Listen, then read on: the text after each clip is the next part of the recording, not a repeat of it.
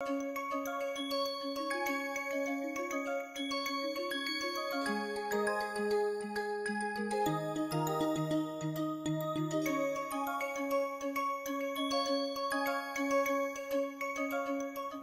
move ahead with the pore pressure issues. Let's consider an undrained condition. That means there is a porous rock and there is fluid inside. We are further considering that the pore space is completely saturated, and in this case assume that on the rock there is a compressive pressure delta capital P applied, or in other words, delta capital P is a change in the compressive pressure. The fluid exerts a pore pressure and the change is delta small p. Now generally speaking, delta small p lies between 0 to delta capital P. Equal to 0 means a condition when there is no pore pressure actually. One possibility is that the pore space is filled with gas and which is exerting very little pressure, or there is no fluid present at all. What if this is true? Delta small p is less than delta capital P. I have said that delta capital P is the compressive stress and is being counteracted by delta small p. So as a result of this situation, there is a net compression given by delta capital P minus delta small p, which is a net compression. Delta small p is equal to delta capital P.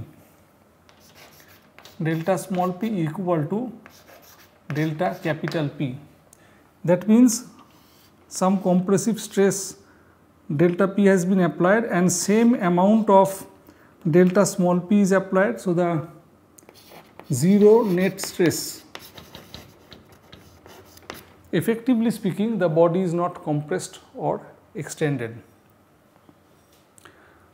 And Skempton found a relation between delta small p and delta capital P. This relation was put forward.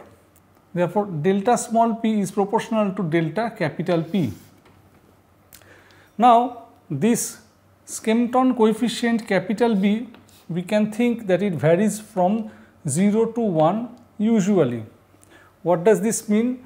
B equal to 0 means if I put B equal to 0, that means delta small p equal to 0, that means no pore pressure is present under the conditions which I have already said.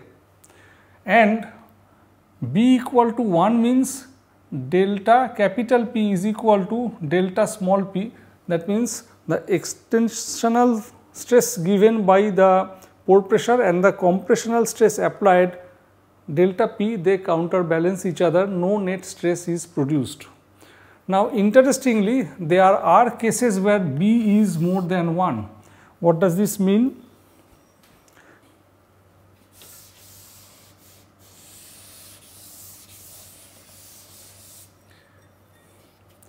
B more than 1 means that delta small p in some cases be more than delta capital P. Imagine a situation, 7 unit of compressive stress is applied, what I mean as delta capital P, and here the pore pressure exerted is 9 unit, which is delta small p, and as you see delta small p is more than delta capital P. So in this case, although an external compressional stress is or pressure is applied, there is a net extensional stress that is produced. B more than 1 will lead to net extensional stress. Now B more than 1 is probably not possible in the geological cases. Okay. Now let us move forward from this delta small p equal to capital B delta capital P. What was described in a simple way, we want to see in 2D and 3D cases how things change. This delta capital P can be represented in a triaxial stress regime as minus sigma xx plus sigma yy plus sigma zz divided by 3. What it means? Think of a cube and take this as the x direction, y direction and the z direction, which are perpendicular to each other. Now here think of three normal stresses acting on the three surfaces. This is sigma xx, this is sigma yy and this is sigma zz. How to write these two suffixes I have already described while talking about the second rank tensors. Since sigma xx is acting towards the negative side of x axis and so also sigma yy acting towards the y direction of the coordinate system and sigma zz acting towards the negative side direction of z axis, these magnitudes are to be taken as negative. So therefore this minus sign has come. The arithmetic mean of these three normal stresses is being done here, and this delta capital P actually becomes this in case of a three-dimensional situation. Or consider a two-dimensional case. Consider a square and there are two directions of action of the stresses. Here say this is sigma xx and this is sigma yy. So here sigma zz is not there. So what is the arithmetic mean in this case? Delta capital P becomes sigma xx plus sigma yy divided by 2, and here is a minus symbol given. Why this minus? Because again if we think of the x and y axis, say this is the x axis and this is the y axis, sigma xx is acting towards the negative side of the x axis, sigma yy is acting towards the negative side of the y axis. So the compressive stresses have been given by this symbol. So what is this? This is the arithmetic mean of the applied stresses. Interestingly, in this two-dimensional case, what I wrote earlier as delta small p equal to b delta capital P, the expression changes to delta small p equal to 2b multiplied by 1 plus vu divided by 3 and then multiplied by delta capital P. This vu term which is coming is the undrained Poisson's ratio. It is defined in this way. And here u stands for the undrained condition. If someone writes Vd, that means this is the Poisson's ratio for the drained condition.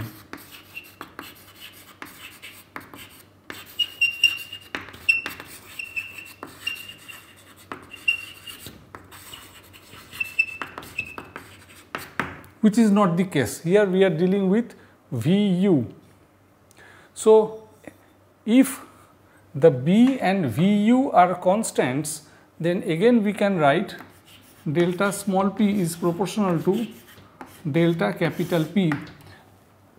Note here, as I told earlier, delta small p is proportional to delta capital P. So what becomes the proportionality constant becomes important.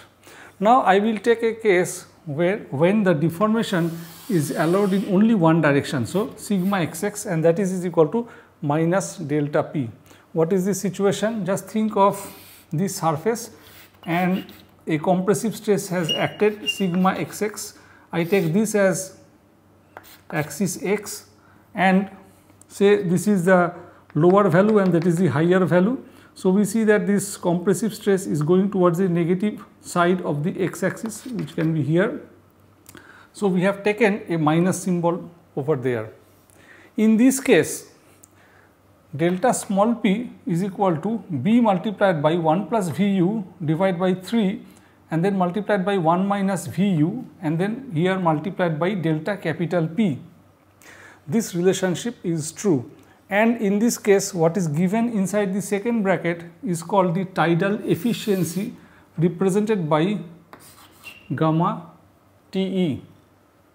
So from here we can say that the gamma Te is equal to delta small p divided by delta capital P, which is written over here, and the expression within the second bracket can be proved to be equal to 4b multiplied by Ku divided by 4g plus 3Ku. Recollect, G is the symbol we have earlier used for shear modulus, same thing here. Ku, U stands for undrained, so bulk modulus for the undrained condition. Now my question to the viewer is, once you see 4b Ku divided by 4g plus 3Ku, do you find any resemblance with any of the expression for the isotropic solids? In a matrix format, I have demonstrated in 3-dimensional case how the Hooke's law can be presented. If you look at those lectures, you will find probably similar expressions, and it will be important to compare. Let's see the bulk modulus K2 when we are thinking in terms of the Vp, that means the pore volume. In that respect, K2 is equal to the effective pressure change delta P dash and then divided by the volume change per unit volume. Let's look at K3, another kind of bulk modulus where we are dealing with F, that means the fluid present inside the pore space, is given by minus delta P. This small p indicates the pore pressure, and this change divided by change in Vf divided by or the per unit original volume of the considered material. Now again come back to the very basic equation, delta P minus delta small p is equal to the effective pressure change. So we can write delta P equal to delta P dash plus delta P. So from here what we can do, we can find out this expression and we can find out this expression, and if we add up in this way we get delta capital P is equal to minus K2 plus K3 multiplied by delta Vp divided by V. Here there was Vp and Vf, but it has become here Vp. Why it is so? Because the volume of pore space is equal to actually the volume of the fluid which is present. So therefore the change in these volumes will be like this. We are considering that the fluid is completely saturating the pore space. Only in that case this is true. Now what we will do is delta small p, which is over here, divide by delta capital P, which is this. If we do, we find out K3 divided by K2 plus K3. K2 plus K3 can be called as K4. So this becomes our another interesting relationship. Delta small p, the pore pressure change, divided by delta P, the pressure change that is applied, is given by the ratio of the bulk modulus. When we are writing repeatedly that delta P dash is equal to delta P minus delta small p, note that this was found by Terzaghi and it was based on the lab experiment and intuition. However, another researcher Philanger found from the mixture theory that delta P dash is equal to delta P minus, up to this is all the same, but then phi multiplied by delta P, where phi is the porosity. So it creates a confusion which one to take in long run, whether this one or that one, and several authors have considered this to be inaccurate and they have picked up this equation. So in this work we are following this equation, and when we dealt with the Mohr circle and how the pore pressure related change happens, we have used this equation. We have not used this equation coming from the mixture theory. Let's look at few other things. When we write delta small p, the pore pressure change is equal to B, a coefficient, multiplied by delta capital P. Delta capital P is the applied stress. If delta P's magnitude goes closer to delta capital P, in that case naturally B goes closer to 1, and this is the case for soil consolidation covered by Terzaghi in his work. We can also think that delta small p going closer to 0, in that case naturally B goes closer to 0. This is the case when a gas is filling up the pore space, because in case of gas the Kf, the bulk modulus, I can write here Kg, basically G for gas is very low. Now let us look at the effective stress for the volumetric deformation. Delta V is the change in volume and V, capital V, is the initial volume of the entire rock and the fluid system considered together. Note that delta V in some book has been called as dilation in the engineering books, whereas in structural geology books delta V divided by V, which is unitless, has been considered as dilation. Anyway, delta V divided by V we will write as minus 1 divided by K. K is the bulk modulus, and here would be the pressure change. Earlier we could have written like this: delta V by V is equal to minus 1 by K and then delta P. In fact, in this way the bulk modulus is defined: pressure change divided by change in volume per unit original volume. So here the change that takes place in the theory of poroelasticity is that this delta P term is changed by delta capital P and then minus alpha multiplied by delta small p. Here we consider K as the drained bulk modulus and alpha is the effective stress coefficient. Let us call it equation M, and from here we can write change in volume per unit original volume, delta V divided by V is equal to minus 1 by K as it is, and then this term is basically the change in effective pressure. So this is minus delta P dash. Now back to this equation, this delta capital P can be replaced by delta P dash and delta small p. In what way? Because we know this relation delta capital P equal to delta P dash plus delta small p. So if that is being done, we find change in volume per unit original volume is equal to minus 1 divided by K as it is, and then here a change happens which is delta P dash effective pressure change plus 1 minus alpha. Alpha is the effective stress coefficient. Now here if we consider that delta P dash is equal to 0, that means we are thinking delta capital P equal to delta small p. Under what situation it is possible? It is possible when a weak matrix is saturated by H2O, only water. So the water is giving a pressure which is just balancing the applied external stress. In that case what happens? This delta P dash becomes 0 and the expression simplifies to change in volume per unit original volume, which is written over here, is equal to minus 1 divided by K over there. This term becomes 0, 1 minus alpha multiplied by delta P. That is what is stated. Now if we take K and alpha as constants, then we can say that this dilation is proportional to delta small p. That means dilation is proportional to the pore pressure. Let us look into a case when the shape of the solid and that of the pore space remains intact.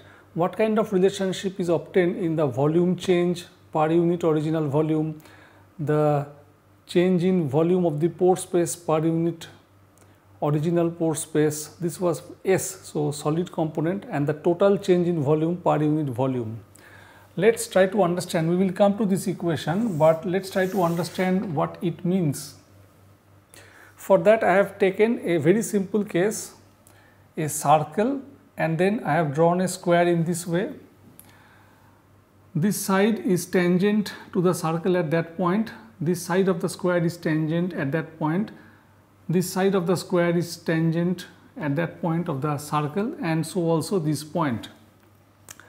The porosity can be thought in terms of three-dimensional approach, or we can also take it in 2 dimension. I am taking in 2 dimension for easy and quick understanding, but this can also be very well be extended in the 3 dimension case. Consider the radius of the circle is a unit, so the area of the circle is pi a square unit. If this is a, then the total length is 2a, so that means the area of the square is 4a square unit. How much is the pore area in this case? This dash portion are the 4 pore areas which are not interconnected by the way, but anyway this total will be equal to area of the square minus the area of the circle, which is 4a square minus pi a square, which is a square multiplied by 4 minus pi. So the porosity can be defined as the pore area divided by the total area. The total area means 4a square. So a square multiplied by 4 minus pi divided by 4a square turns out to be 1 minus pi by 4. One obvious observation is that this porosity is not dependent on the A. This porosity phi is not a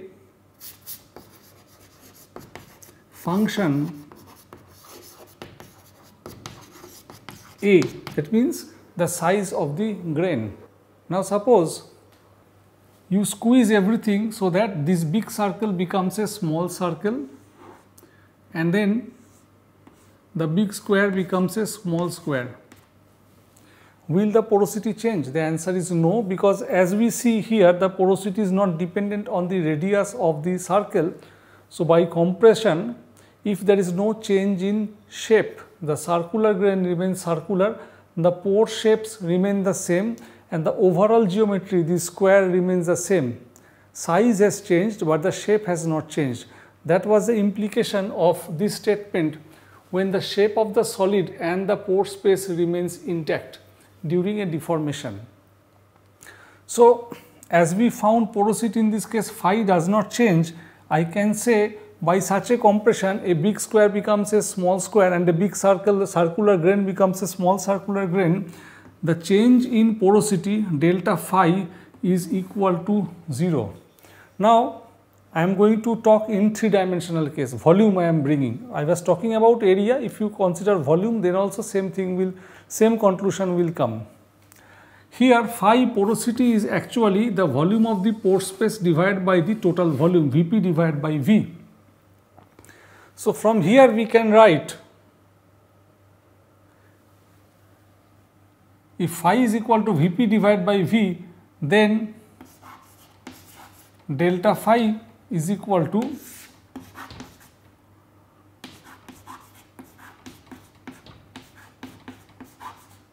this is going to be the case.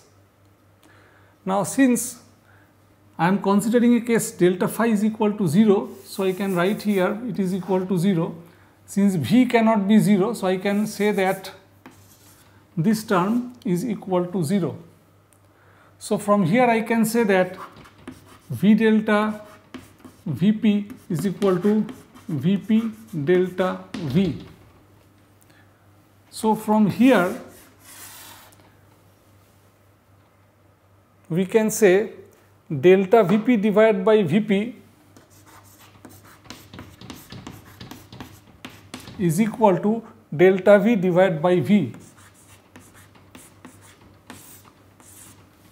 Now once this is understood, in case of a deformation where no shape change happens, only size change happens, we come to this expression now.